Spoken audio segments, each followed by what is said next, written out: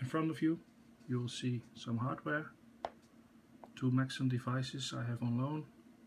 A Nanotech device with a stepper motor with encoder.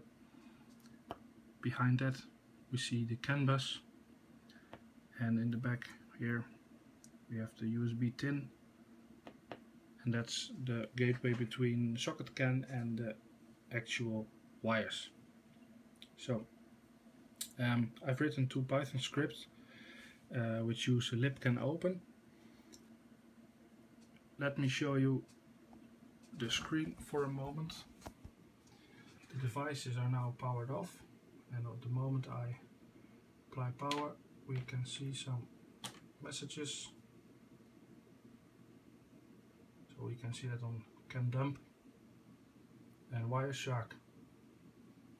Well, that's nice, that's good. I've seen a lot of those messages recently, so I don't want to see them anymore. Let's see if we can have some hardware moving. What you notice is that these devices are blinking LEDs, and that's a sign that they are on, but they're not ready to move yet. So the first script will get them into the profile positioning mode, just waiting for the movement to commence. Node number 2. You saw a small red flash, and the LED is not blinking anymore. That means that it is reset and it's now correctly set up for the position move. We can do the same for node number 3. Also there, the little red light showed it had a reset. Number 5, here we go. And you saw a small shaft movement. Okay, everything is set up, everything is ready. The only thing we need to do now is to get some motors to move. We will do that with the second script.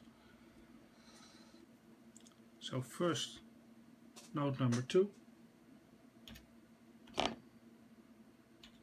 Let's do number 3.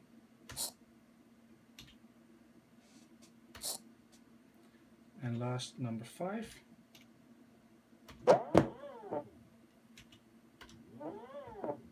And I can also do them all at the same time. Let's do it again. So that is what I wanted to show you. Motors moving from the terminal from a Python script.